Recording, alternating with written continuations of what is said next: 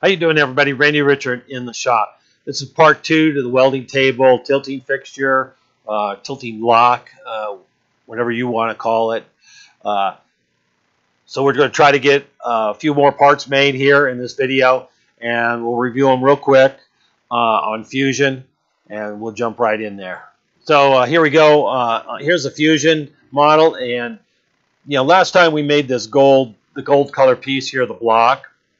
And there's a couple screws there that go in the bottom to lock it in place on the table.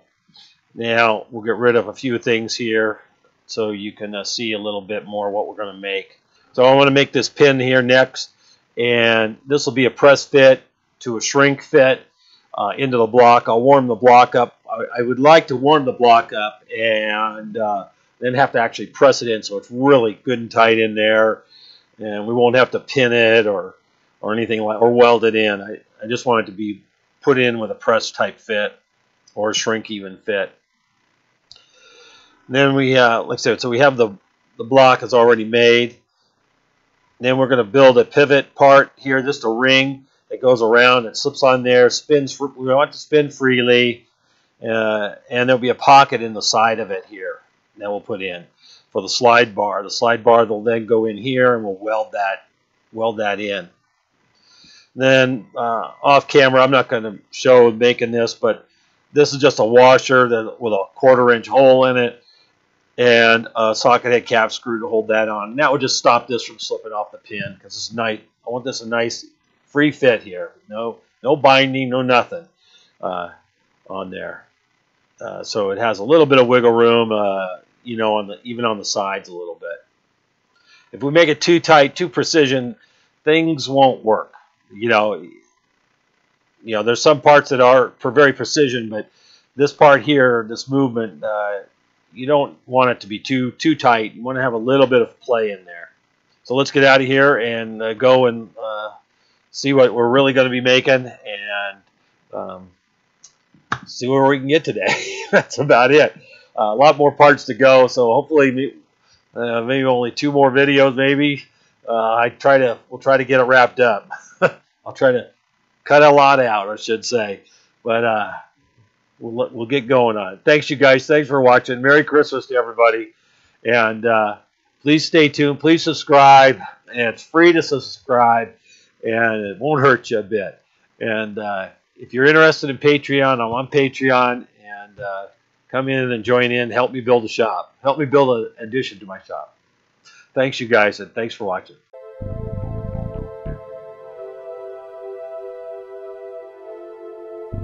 This is part number 2, and we're going to make this pin that's going to press into the block. Pretty simple pin, just about an inch worth of press here, and that's about it.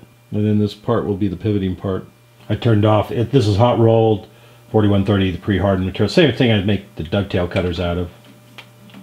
I'll make a real nice pin. Let's get a dimension here.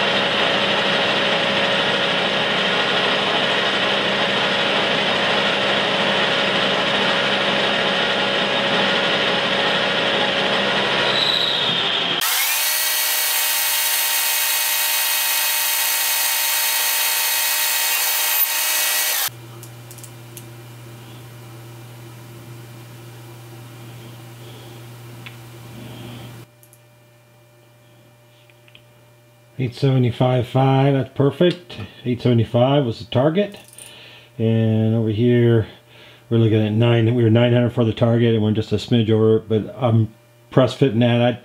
A little warm up of the block, and it will go right on. All right, we got our hole in there. Now we'll take it out and flip it around and part this off.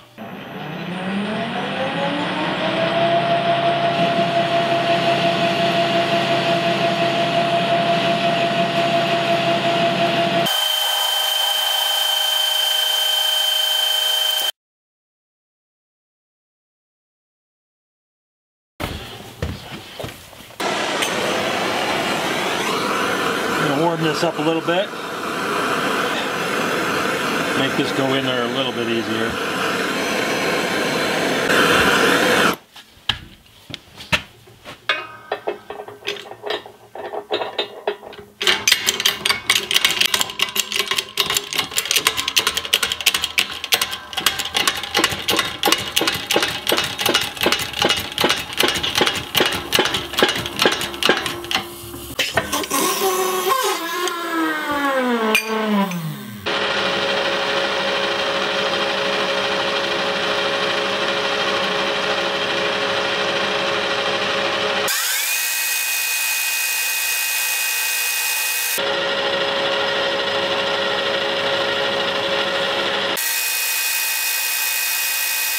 Perfect chips.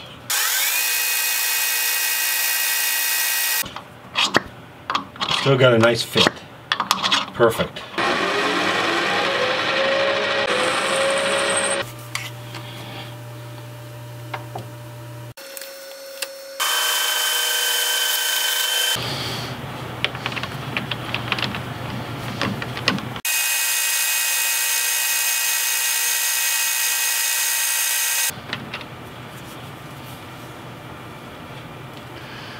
Came out great.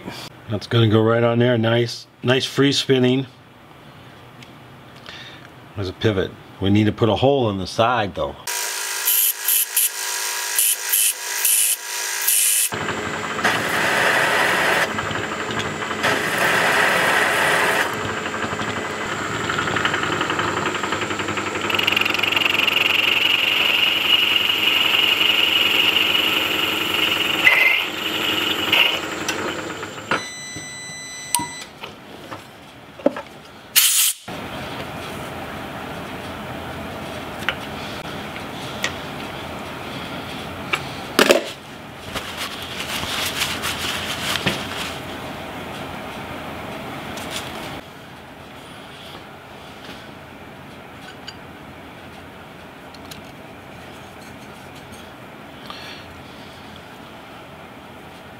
Perfect fit.